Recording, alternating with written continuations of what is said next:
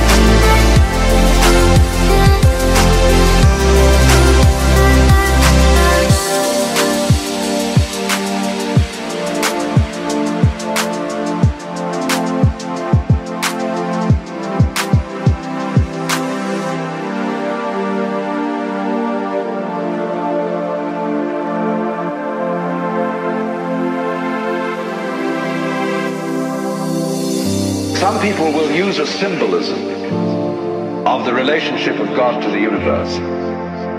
God is, say, brilliant light, only somehow veiled, hiding underneath all these forms that you see as you look around. So far, so good.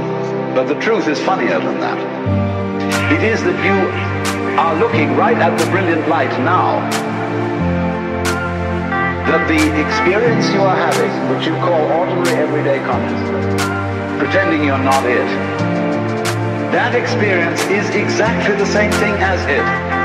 There's no difference at all. In other words, when you really start to see things, and you go into the nature of what it is to see, what vision is, or what smell is, or what touch is, you realize that that vision is the brilliant light of the cosmos.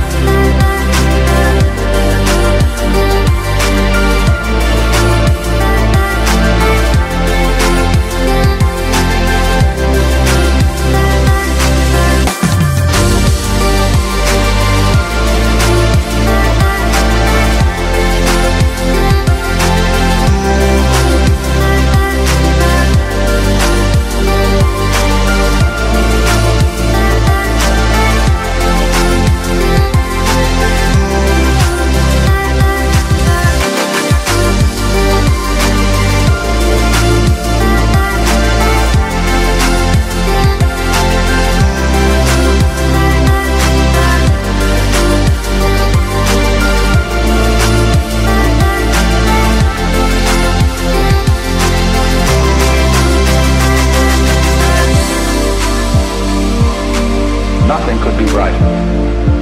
10,000 suns wouldn't be bright. They don't blow your eyes out. But it is actually, see, the source of all light is in the eye. You evoke light out of the universe.